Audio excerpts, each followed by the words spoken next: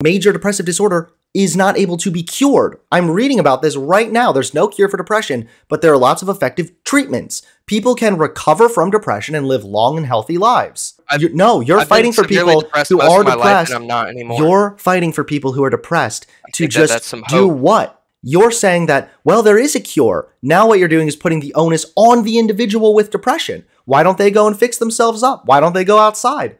That's depressing. This is just ignoring the reality behind this disorder. Do you think that is taking away responsibility to individuals? Like they have no power over their own life, that they can't bring themselves out of it? You know, you're okay. Now I'm starting to get mad at you.